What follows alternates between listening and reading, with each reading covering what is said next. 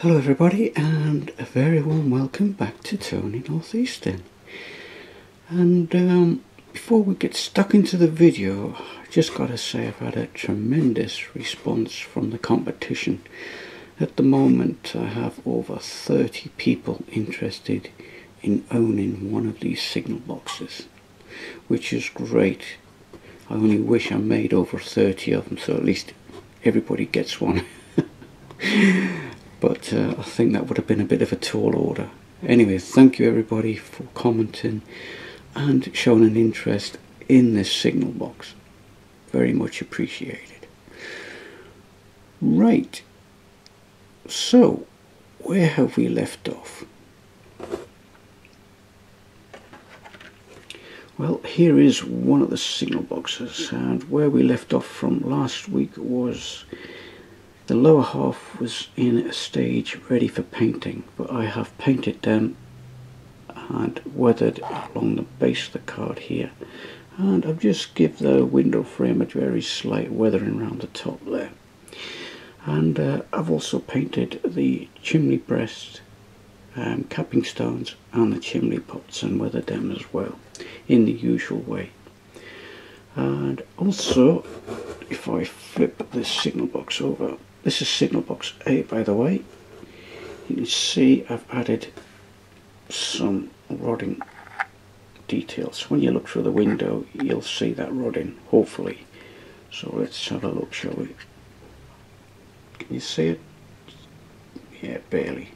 That's one of the reasons why I painted the inside wall white and put a black rim around the base. So I've had some interesting comments about this signal box, and the one that stands out the most is the one where I suggested I haven't put the handrail around the window frames. Hold on a minute, I've got one here. It's a bit late now, isn't it? You should have had it in the last video. Anyway, I have made one. Now, I did try to make one in the last video, but I had awful trouble trying to get these handrails to stay upright, and the carpet was falling apart. So this video is mainly about how I made this, and this will just go onto the corner like that. I got the idea from the 39 steps, so you guess where I'm coming from now. So let's go over to the bench and I'll show you how I made this handrail. So as I said earlier, I had a little brainwave on how to do this. It had something to do with the 39 steps video, and you probably guessed it. If I flip this over gently, you can see copper wire coming through the base of the landing here, and that's how I did it. So let's crack on.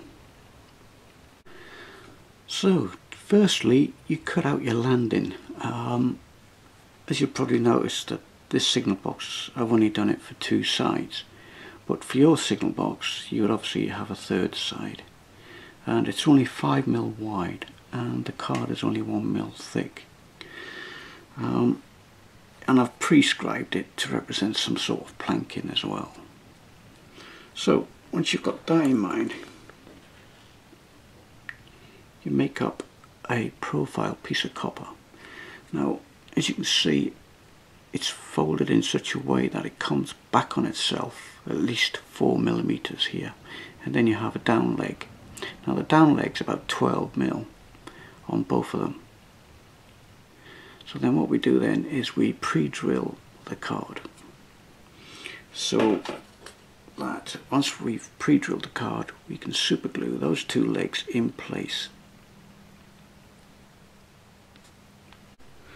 So the size drill I'm using is a 0.8, and I'm just popping the hole in the card just roughly about 1mm from the edge.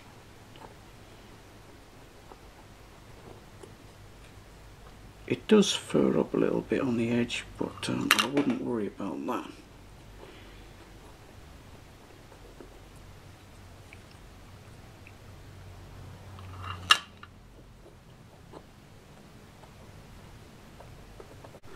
Right, so now that you've drilled your holes and you just fit the copper wire in that's already shaped to the profile, and then you preset it to the height you want. Now in this instance, for me, it's roughly 8mm from the center of the copper wire to the center of the landing, which brings the handrail just below the big window, or the lower big window,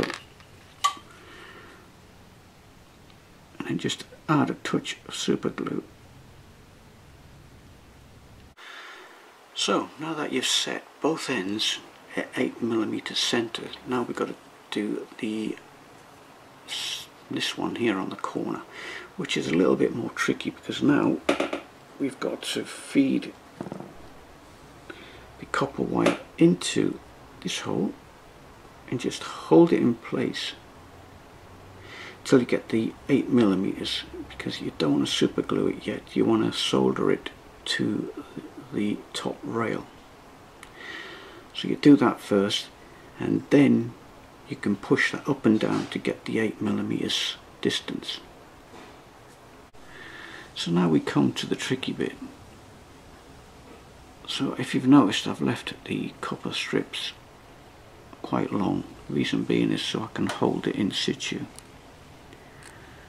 especially for the intermediate ones, but this one is the tricky one to get right. And you've got to try and get the copper wire underneath the top rail. Now if you've noticed, I've already had one attempt at this, and this is my second attempt. Just a case of putting the right amount on.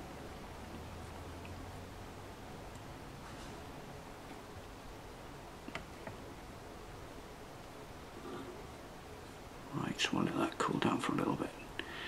Right, now that it's cooled down a little bit, all you have to do now is push that down to set the height that you want, which is the 8mm, and then you just put a bit of super glue underneath.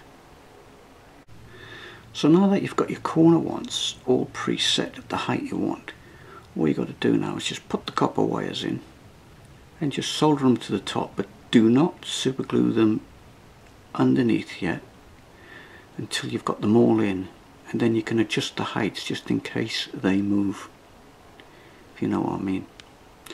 So that one's ready to go.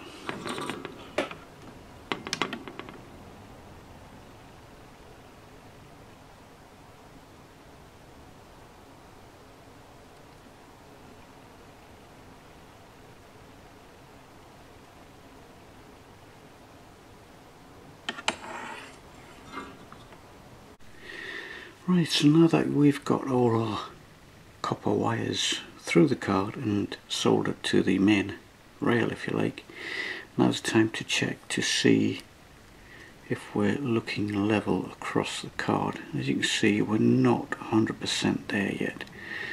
So what we'll do is, because all these are all loose, they're not glued, we can do one at a time, or you can pick out a middle one, get that one spot on. And because it's so flexible, we can maneuver the rest into place. So I'll just put a little bit of super glue on that one, give it a chance to go off. As you can see, this one's up a bit and so is this one, so if we super glue that one, we can bring that one down with a straight edge. And we'll just try and get it level.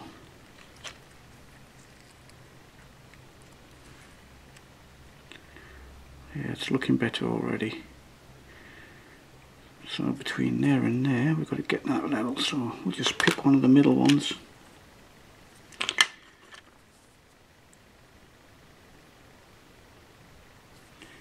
And once we're happy, we'll do the rest.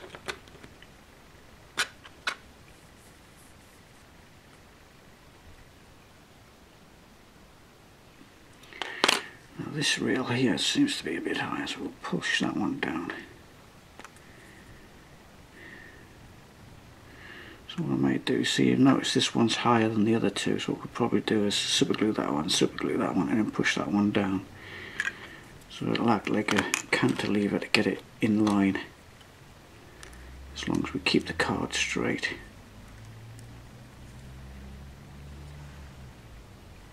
Right, so yeah, we can do that. It's looking straight at the minute, so we can do that one, and do that one. And then we'll wait a while, and then we'll push that one down, and hopefully we'll end up with a nice level rail when we're finished. So I'm quite happy with the way it's turned out. So now I can cut off all of these little extra bits of copper.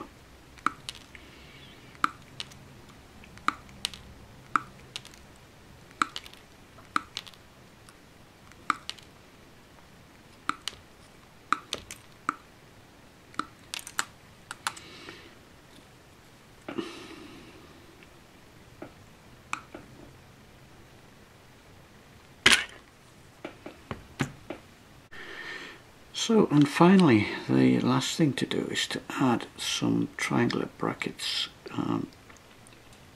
which is just 1mm card cut into 5mm squares and then cut across the diagonal to form little triangles. And then you just glue them on. I'm super gluing these on just to give it a little bit more strength.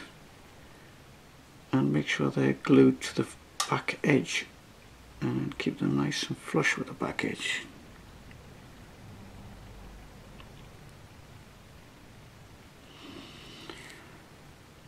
Like so. So I have painted the platform and rail satin black, so waiting for that to dry. I've also painted the underside of signal box B satin black, and I've weathered the top with a brown, just giving it a rustic look. And here we have the roof for signal box B. As you can see, I've weathered it down a bit with some black matte, and I've used some cyanic green to finish it off, which is interactive paints. So that's that done. There's only one thing left to do for these signal boxes now, and that's the drain pipes, or the down pipes. I'm putting 2 on each signal box, so that's what I'm going to do next. So as you can see, I'm coming really close to finishing these signal boxes off now. I have stuck the platform and rails on, and I've just very slightly weathered them with a little bit of brown in there, just to add a bit of dirt on the top, and hopefully that finishes that off. If I turn the signal box around a little bit, you can see the down pipes, which are not quite touching the roof. Big reason being is the roof is still loose. I mean, once that's glued down, it is virtually touching. So you just have to be a bit aware when lifting the roof off, especially for whoever wins the signal box.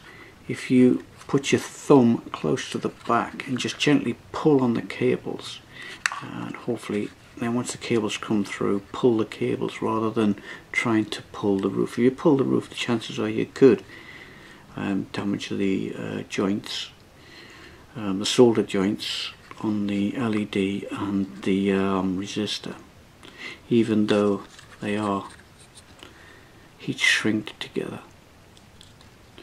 So as you can see, we've done the drain pipes, but I haven't painted them yet. As you can see, you can just see the brass wire around the solder. So I'll paint them, and then we'll have a look what it looks like on the layout.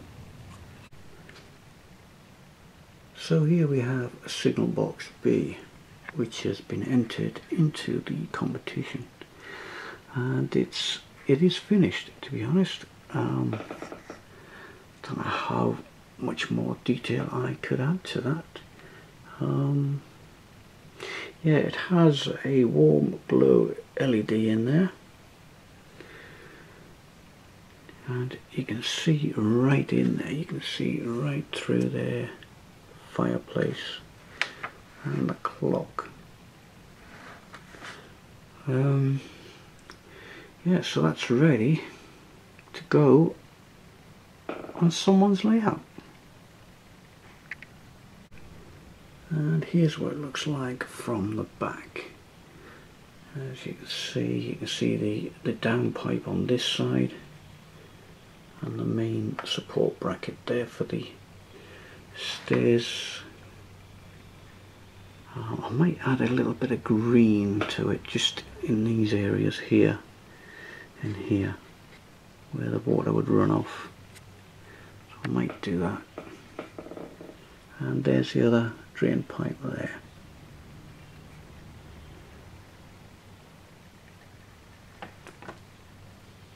So good luck to everybody who has entered the competition,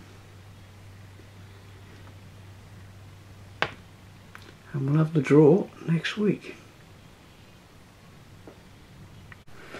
So now that the signal boxes are finished, I can turn my attention to something I've always wanted to do, is to remove the destination signs on these DMUs.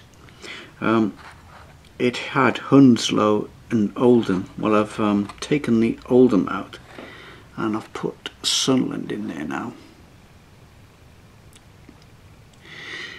Now then, let's just talk about where I got these destination signs from. Just barely read them. Right, so I got these off of eBay to start with, and the guy was quite obliging, because I told him what I wanted, and he said as long as the slot on the front of your DMU is 8mm and over, you can get the names of your destinations or whatever you want to fit in. Because I thought, well, Sunderland and Newcastle are quite long names to fit into a DMU destination header, if you like, but they do fit. Anyway, this is who I got them from. So if you look them up, you should be able to get your destination signs, and they're quite easy to fit because they're sticky back. So basically you cut out what you want with a very sharp blade, and then they just peel off and then fit in. I'll just do this one to show you how easy it is.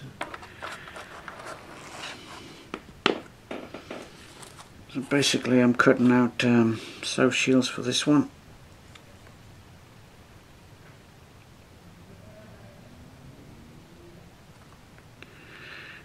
You just want to leave a little bit above the lettering, just enough thickness for your blade.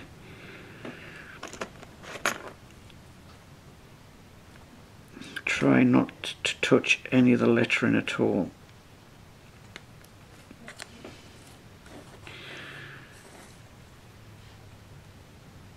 And hopefully it'll come out quite easy. I know the other one did.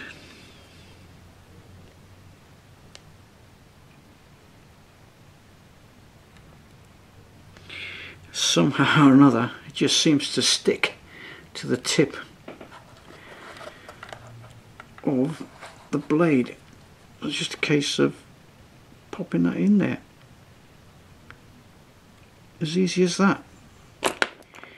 And then for the final touch, just use a toothpick to push it in.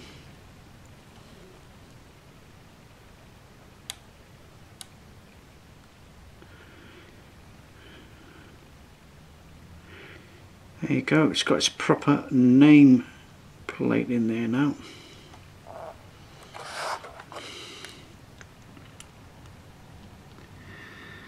Looks slightly on the slant, but I can straighten that up, I think. Let's see if I can straighten that up. Yeah, I managed to take it back out and then straighten it back up.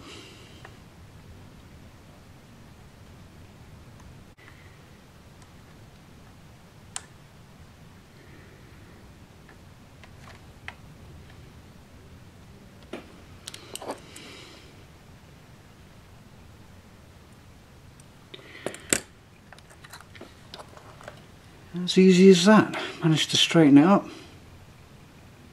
Quite simple. Just got to do the EMU now. So that was quite easy to do, as you've seen.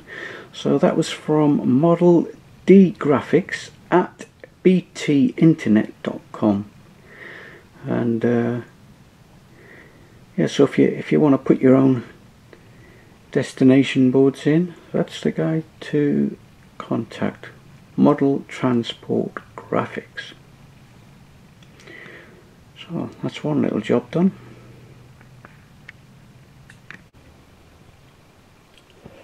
Over the past 2 weeks we have gone from this to this, and in the light of that there are still at least 3 more buildings, possibly 4, that I want to complete for the South Shield Station area. So before we go on to that, I'd just like to remind you guys, you still have a few more days to put your answers in to win this signal box here.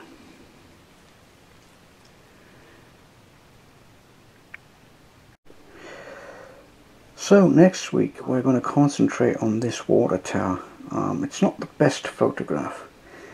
I have better photographs, but this photograph shows the little brick hut here, which is attached to the side of the water tower. So that's one of the builds, and I'll be doing that one next week. And in this photograph you can just see the beginning of this little building here. I do have a better photograph of this building. I'm going to turn that into a taxi office. That'll probably follow the week after the water tower.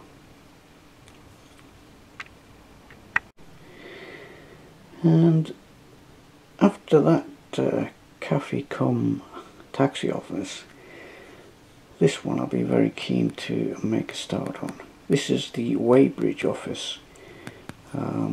I have 2 really good photographs of this. This shows you this side of it, and this photograph shows you one end of it.